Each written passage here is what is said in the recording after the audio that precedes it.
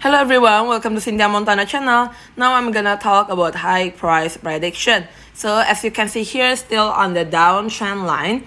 Basically, all of them powered by Binance for it. We're gonna see also when we are checking for the trend, we're gonna see using a time frame of the 1 week chart. This one, right? So if they break until below 3.47, totally is bad for the high. Try to bounce back, but still far away to the next target is at the $10 as a stochastic natural position. We're gonna go to the daily chart, basically having a first pumping so up yesterday but now drop. So it should be like drop 2 or 3 days, and if you want to entry slightly, you can entry on the 3.47 until the pink one side 4.15.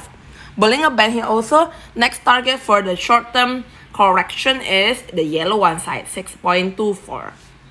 For our chart for a trading swing, if the price is still above 6.65, then still having opportunity. But if they drop, the next target is pink one side 4.66.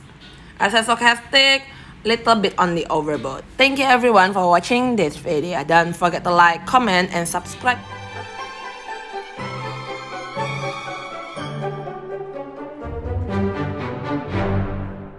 Hello everyone, welcome to Cynthia Montana channel. Now I'm gonna talk about high price prediction. So as you can see here, still on the downtrend line. Basically, all of them powered by Binance for it. We're gonna see also when we are checking for the trend, we're gonna see using a time frame of the 1 week chart. This one, right?